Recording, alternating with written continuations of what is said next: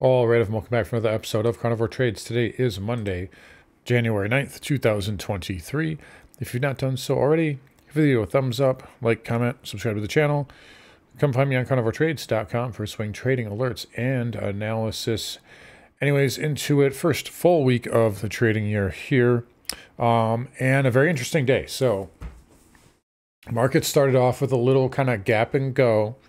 And there was an order sitting on the book map. I saw at 39.25, and that was sitting there all day long. I thought that was going to get filled this morning, right off the open, and it was basically right near gap fill on the spider. So right around, it was actually at about the high of this candle, so about 388.50, right in that area of the 39.25. Thought that was going to get filled, and we just drove away from it.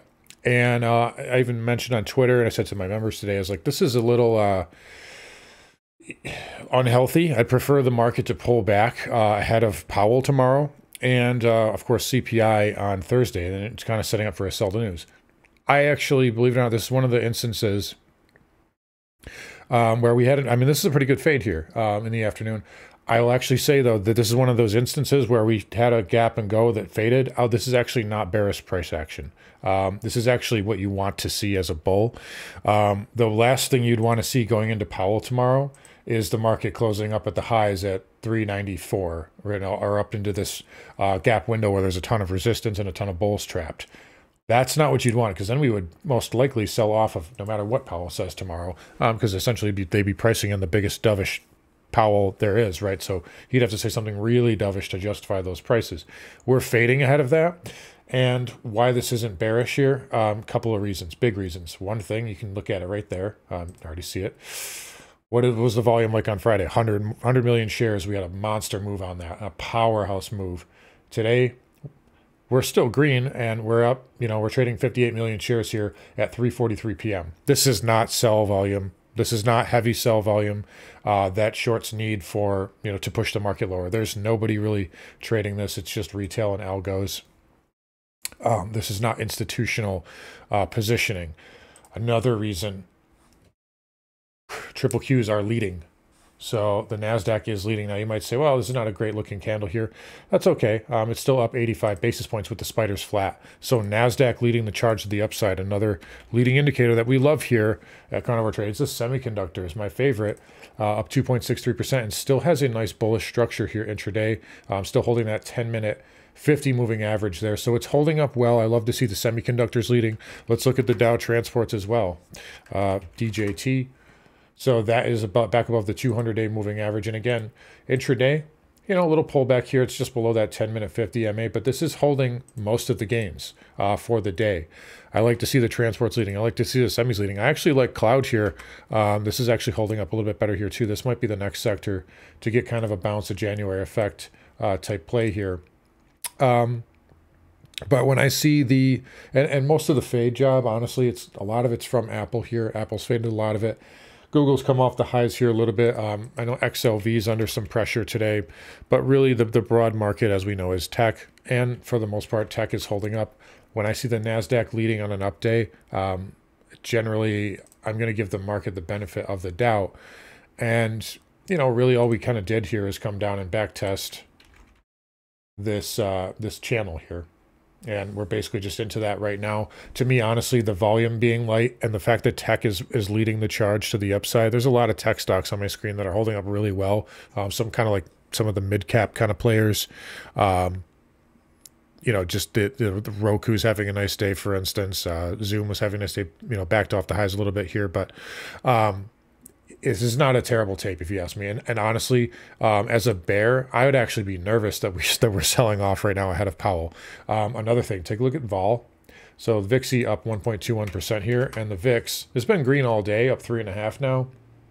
This to me is just hedging ahead of Powell. It's just put protection essentially. If he doesn't say anything wildly bearish, we could get a serious vol crush tomorrow. So that's a possible setup here as well. And honestly, just beyond that, that was a power move Friday. We got a little overbought on an intraday basis. The hourly, I mean, we 1, 2, 3, 4, 5, 6, one pause candle, 7, 8. So 8 or 9. 8 out of 9 hourly candles there, just surging to the upside, 380 to 394 in basically, what, 9 hours in trading time, of course the market's got to pull back, right? So, the market is, was a little short-term overbought. I think it just needs to cool off here. And if I was a bull, I would rather have it cooling off now ahead of Powell than having to do it while we're up into Powell, because that actually sets you up for a sell-off that could cascade. But this is a failed bear pattern last week, failed inside bar, and that usually will give you a pretty good upside bias here. Now, again, we're pulling back. I wouldn't make too much out of it, honestly. They're painting the tape to look bearish, to give it a bearish feel, if you ask me. And again, the NASDAQ is leading, so we have to respect that moving forward. Anyways, so Qs, I still think they want to go up to that 280 handle. I mean, again, we basically kissed that 50 moving average. We did fill this gap here. I still think they get up to the 280 level. And then on the weekly, that's going to basically coincide with the 220 moving average there on the weekly. I think that's really kind of your likely upside here.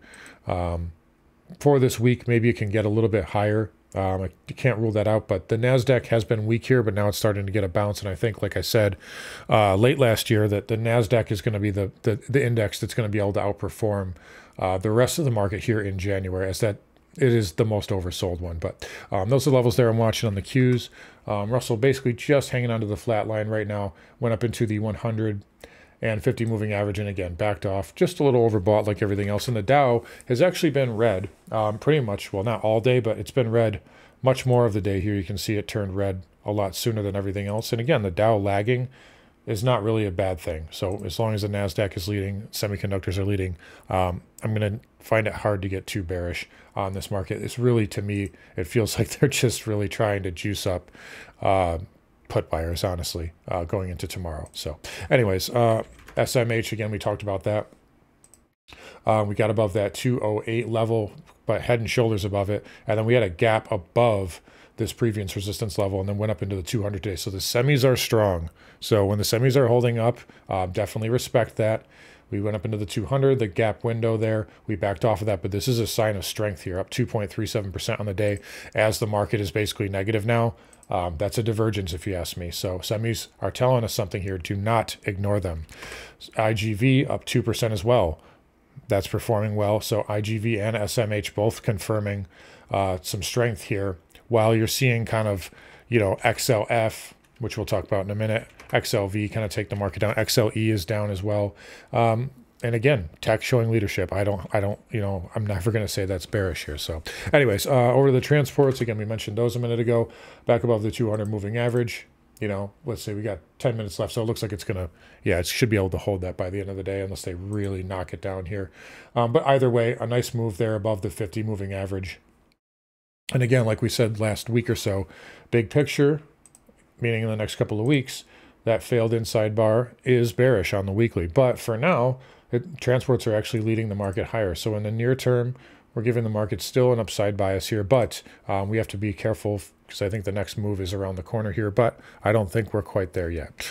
All right, over to XHB, home builders. This is still managing to scratch out a gain. ITB is just negative there, down 8 cents. Very close to double top right now. I think this one still can go a little bit higher, possibly even into the 66 handle. But for right now, basically just backing off a little bit for the day. VNQ, kind of a nothing burger, up just 3 pennies right now. That is hanging in there, but this is really not a pattern of strength, if you ask me. XLF, again, it got above that trend line yesterday and then just kind of backing off here today. Again, going up into that reversal bar. So lots of resistance there. No surprise, it does have to pull back. If this can flag, it can push higher. But for right now, nothing terrible on XLF, but it is backing off. Broker dealers are actually up decently, though. So up 91 basis points right now, back above the 50 moving average, and you're going to get a daily close. Well, we had a daily close and weekly close above that red bar. And now we're just into this one here. And so you can see that's where we're backing off now. But this isn't a terrible pattern here. And intraday, XBD is holding up as well. Just kind of like the semis here, up move, and then just kind of sideways to negative pullback pattern. So this looks healthy to me as well. Over to energy. So crude up 1.4. Nothing great here. You could make a case you're starting to put in inside bar bear flag. So be careful of that. That certainly would fit the thesis that I have, that crude does need to make a move lower. If it can reverse that, then again, we're obviously scouting for an inverse head and shoulders, but we're not playing this until it triggers. So if it triggers, then we can play it, but don't assume that it's going to play out right now. A lot of people get burned because they assume that a right shoulder will be formed, and then there ultimately never is one, or it goes sideways, and then you bear flag, and then you go down. So don't jump out in front of that thinking that it's going to be a pattern. Let it actually trigger first. But yes, crude. Under a little bit of pressure, watch that daily inside bar. XLE negative, just can't get above this white trend line here, or the 50 moving average. So again, backing off of that 89 handle, and it's basically flat to lower for the day here. XOP is green, and OIH just doesn't really care. OIH is just up 2.5% here. Looks like it's just going to get above. So this high here is 313.16. So it's flirting with that right now. A close above that would be a really major sign of strength. I told you guys this over the weekend. I do like this pattern here on the weekly and the monthly for OIH. That's a really good monthly inside bar. I still think it has to go down to 250 at some point. But the good news is you could still maintain that inside bar with a 250 test. So short term, I mean, this continues to defy gravity. Medium term, I think this still has to do more backing and filling. I do not think it's ready to break out yet. But hey, it's showing lots of strength here. And I do like that bigger time frame there for OIH. Nat gas coming off the lows up 5.5, although it's backing off a little bit here. I still think this one gets up to 4.5. Then it works its way up to 4.75, maybe 4.85, possibly $5. You have that 20 moving average down sloping, which could also be an upside target there as well.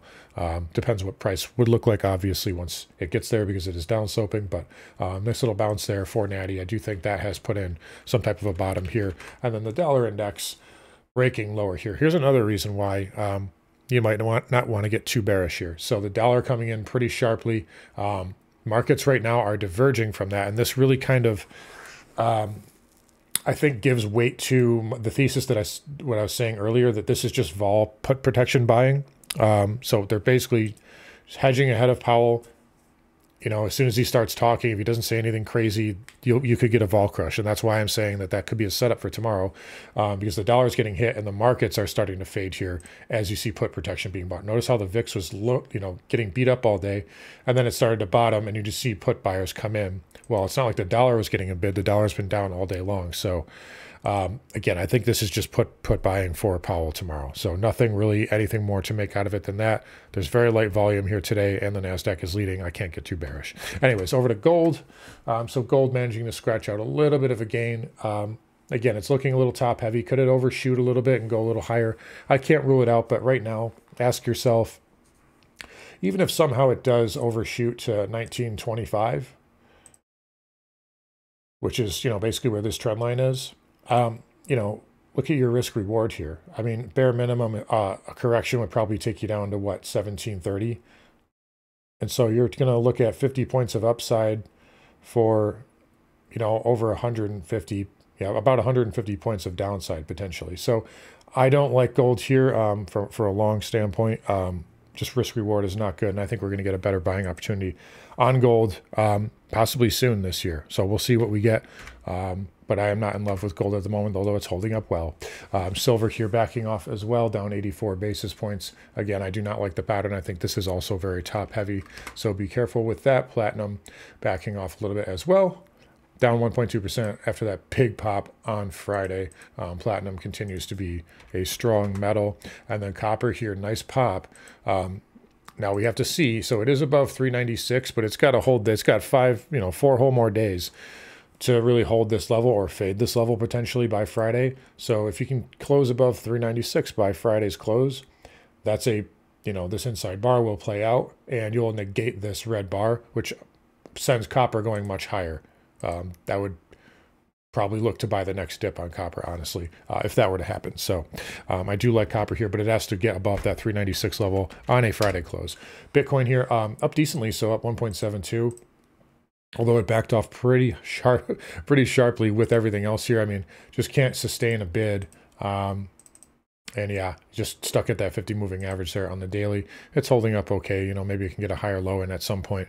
But it does look like the market, they are just buying a lot of puts here to try and push this market down. And it looks honestly to me mostly like hedging. I really Normally, I would say, like I said earlier, normally this type of price action would get me pretty bearish, but considering what I'm seeing here from tech and what I just showed you guys with the dollar there, it really feels kind of like a contrived move to me. There's not a lot of volume here. Tech's still showing leadership. Semis are still up. Cloud is still up nicely. Transports are still holding up well. So that gives me still an upside bias here going into this week. Anyways, guys, going to wrap it up here. You guys take care. Come find me on carnivoretrades.com. Talk to you guys all tomorrow.